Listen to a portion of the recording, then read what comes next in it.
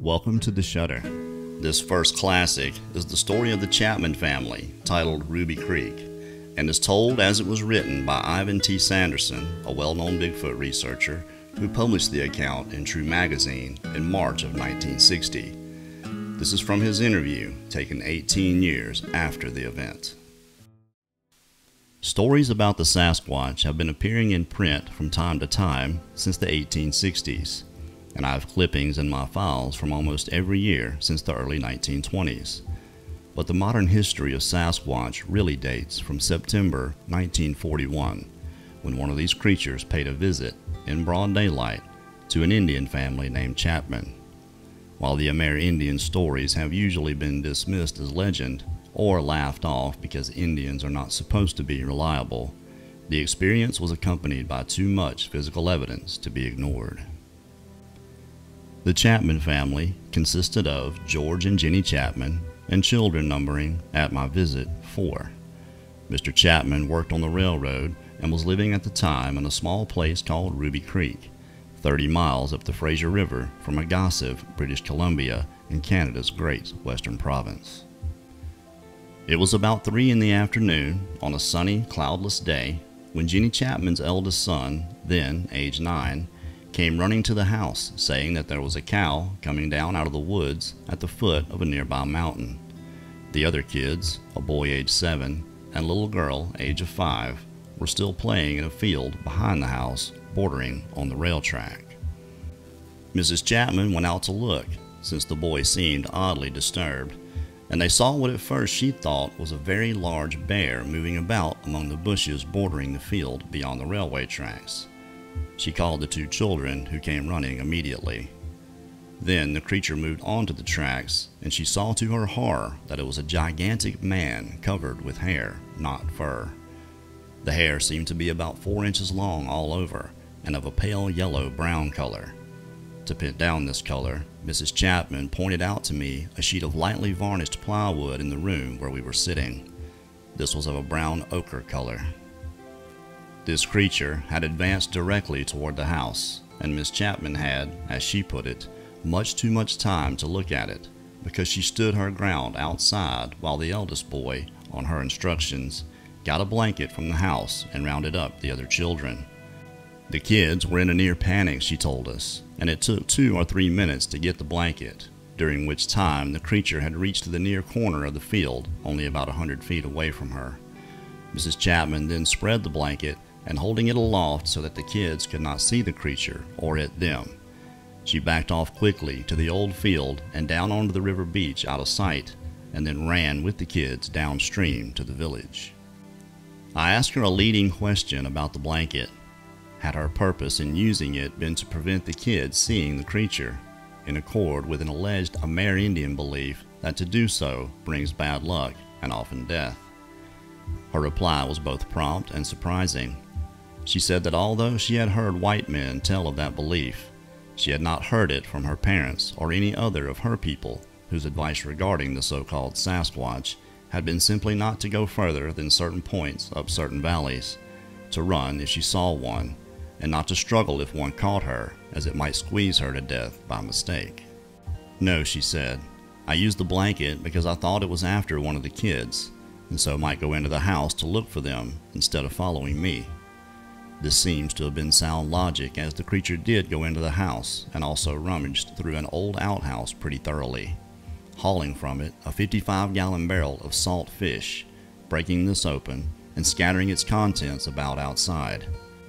The irony of it is that all 3 of those children did die within 3 years, the 2 boys by drowning and the little girl on a sickbed.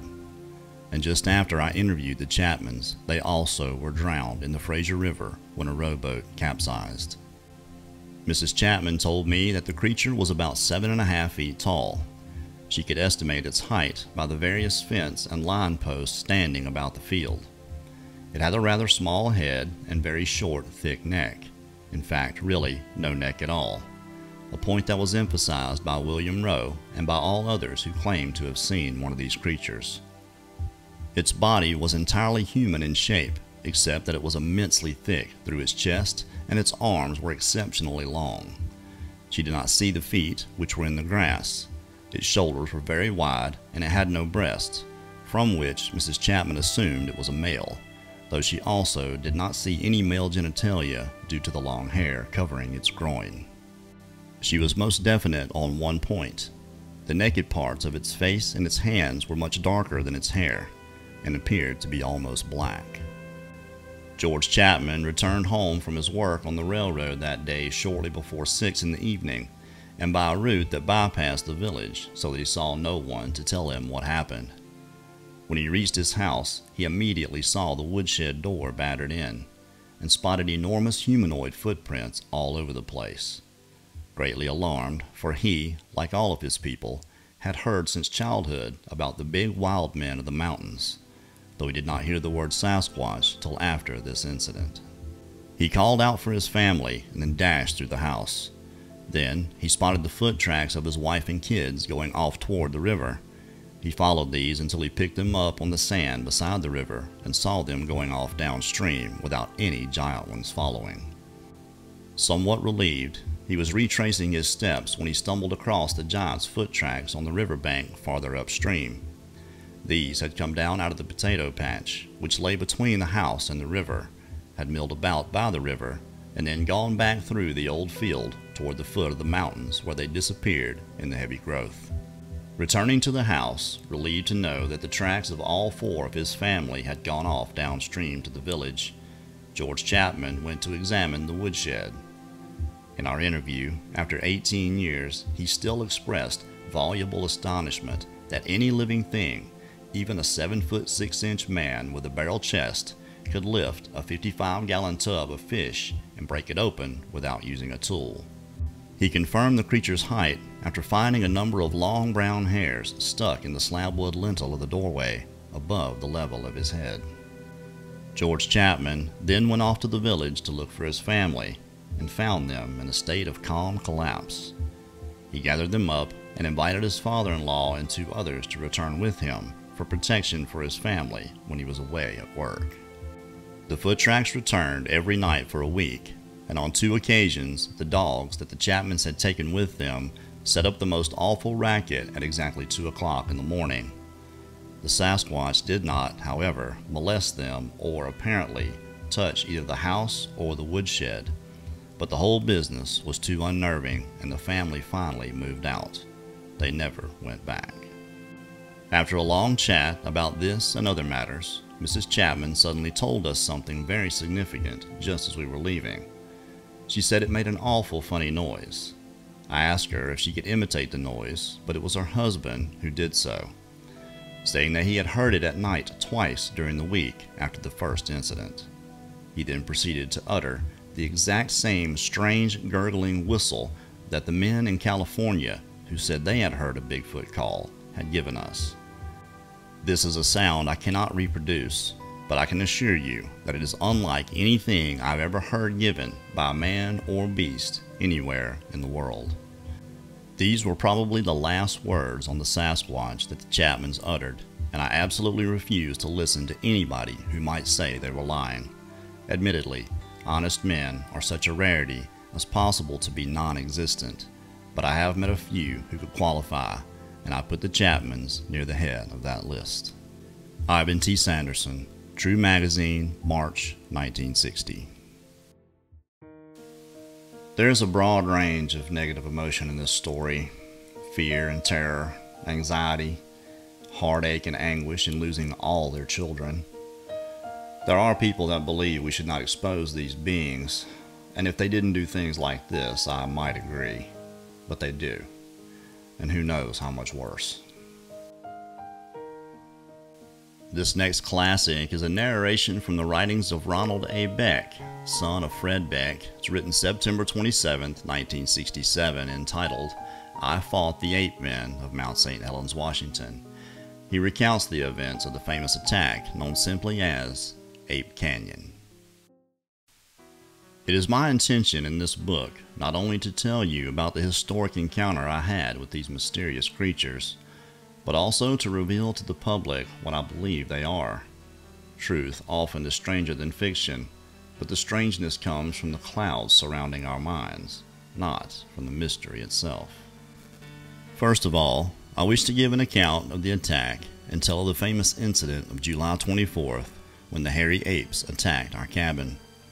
We had been prospecting for 6 years in the Mount St. Helens and Lewis River area in southwest Washington. We had, from time to time, come across large tracks by creek beds and springs. In 1924, I and 4 other miners were working our gold claim, the Vander White. It was 2 miles east of Mount St. Helens, near a deep canyon now named Ape Canyon, which was so named after an account of the incident reached the newspapers. Hank, a great hunter and good woodsman, was always a little apprehensive after seeing the tracks. The tracks were large, and we knew that no known animal could have made them. The largest measured 19 inches long. It was the middle of July, and we had received a good assay on our claim, and everyone was excited. I remember I had a tooth that was aching, and I suggested to Hank that he should take me to town to see a dentist, but he was so enthused in the prospect of the gold mine, he barely took time to answer me. He replied that God or the devil could not get him away from there. We had all come up in his Ford, and I had no way to get to town unless he took me. So when we went back to our cabin on the north side of the canyon, I had a nagging toothache and little appetite for our evening meal of beans and hotcakes. Hank, though apprehensive, was still determined. We had been hearing noises in the evening for about a week. We heard a shrill, peculiar whistling each evening. We would hear it coming from one ridge, and then hear an answering whistle from another ridge. We also heard a sound which I could best describe as a booming, thumping sound, just like something hitting itself on the chest. Hank asked me to accompany him to the spring, about 100 yards from our cabin, to get some water, and suggested we take our rifles to be on the safe side. We walked to the spring, and then Hank yelled and raised his rifle. At that instant, I saw it. It was a hairy creature. He was about 100 yards away, on the other side of the little canyon, standing by a pine tree. It dodged behind the tree and poked his head out from behind the other side. At the same time, Hank shot. I could see the bark fly out from the tree from each of his 3 shots. Someone may say that that's quite a distance to see the bark fly, but I saw it. The creature I judged to have been about 7 feet tall with blackish brown hair. It disappeared from our view for a short time, but then we saw it, running fast and upright, about 200 yards down the little canyon. I shot 3 times before it disappeared from view. We took the water back to the cabin and explained the affair to the rest of the party, and we all agreed, including Hank, to go home the next morning, as it would be dark before we could get to the car. We agreed it would be unsound to be caught by darkness on the way out. Nightfall found us in our pine log cabin. We had built the cabin ourselves and had made it very sturdy. It stood for years afterwards and was visited by many sightseers until a few years ago when it was burned to the ground. The circumstances of the fire I do not recall. In the cabin we had a long bunk bed in which 2 could sleep feet to feet, the rest of us sleeping on pine boughs on the floor. At one end of the cabin we had a fireplace fashioned out of rocks. There were no windows, so darkness found us all in the cabin, more calm now, and my tooth was better. Somehow the excitement seemed to work as a temporary cure. We were sitting around, puffing on pipes, and talking about the trip home the next day. Each of us settled down in his crude but welcomed bed, and soon fell asleep. About midnight, we were all awakened. Hank, who was sleeping on the floor, was yelling and kicking, but the noise that had awakened us was a tremendous thud against the cabin wall.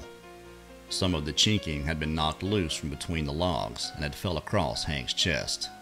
He had his rifle in his hand and was waving it back and forth as he kicked and yelled. Hank always slept with his gun nearby. It was a Remington automatic, my gun being a .30-30 Winchester, which I still have. I helped to get the chinking off him, and he jumped to his feet.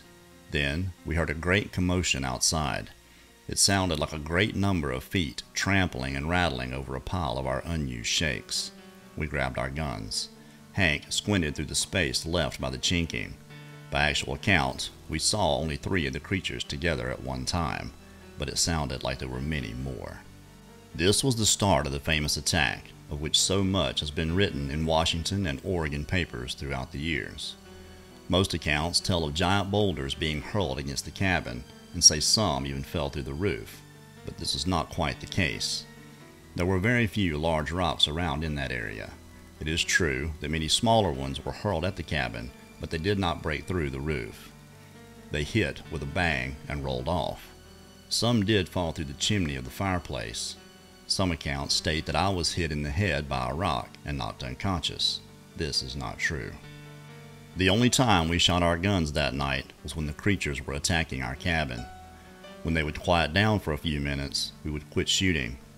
I told the rest of the party that maybe if they saw that we were only shooting when they attacked, they might realize we were only defending ourselves. We could have had clear shots at them through the opening left by the chinking had we chosen to shoot. We did shoot, however, when they climbed up on our roof. We'd shoot round after round through the roof. We had to brace the huge log door with a long pole taken from the bunk bed. The creatures were pushing against it, and the whole door vibrated from the impact. We responded by firing many more rounds through the door. They pushed against the walls of the cabin as if trying to push the cabin over, but this was pretty much an impossibility. As previously stated, the cabin was a sturdy-made building. Hank and I did most of the shooting. The rest of the party crowded to a far end of the cabin, guns in their hands. One had a pistol, which is still in my family's possession. The others clutched their rifles. They seemed stunned and incredulous. The attack continued for the remainder of the night, with only short intervals in between. A most profound and frightening experience occurred when one of the creatures, being close to the cabin, reached an arm through the chinking space and seized one of the axe handles. A much written about incident, and a true one.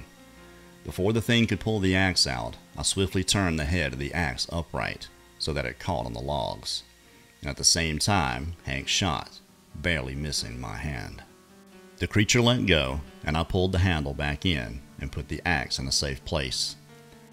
A humorous thing I well remember was Hank singing, "If you leave us alone, we'll leave you alone, and we'll all go home in the morning." He did not mean it to be humorous, for Hank was dead serious, and sang under the impression that the mountain devils, as he called them, might understand and go away. The attack ended just before daylight. Just as soon as we were sure it was light enough to see, we came cautiously out of the cabin. It was not long before I saw one of the ape-like creatures standing about 80 yards away near the edge of Ape Canyon. I shot 3 times, and it toppled over the cliff down into the gorge some 400 feet below. Then Hank said we should get out of there as soon as possible, and not bother to pack our supplies or equipment out. After all, he said, it's better to lose them than our lives. We were all only too glad to agree. We brought out only that which we could get in our pack sacks. We left about $200 in supplies, powder, and drilling equipment behind. I tried to persuade everyone not to relate the happenings to anyone, and they agreed, but Hank soon let the cat out of the bag. We made our way to Spirit Lake, and Hank went into the ranger station. He had told the ranger earlier about the tracks, and the ranger had replied, "Let me know if you find out what they are." That was just what Hank did, to the puzzlement of the ranger. When we were back home in Kelso, Washington, he told some of his friends, and somehow the story leaked out to the newspapers, and the great hairy ape hunt of 1924 was on. Local reporters interviewed us. They came from Portland and Seattle.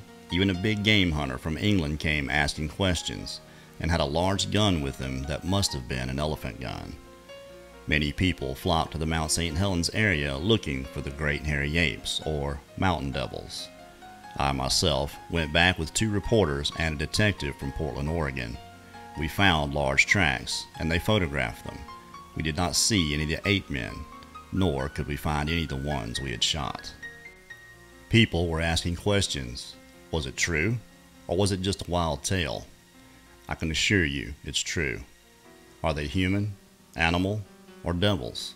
I will answer that question in this book. That was a great ape hunt in 1924.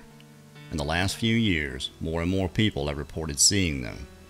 There is an ape hunt being revived again, and another man has written a book on the subject and has formed a club whose purpose is to find evidence to prove that they already believe the abominable snowmen of America do exist.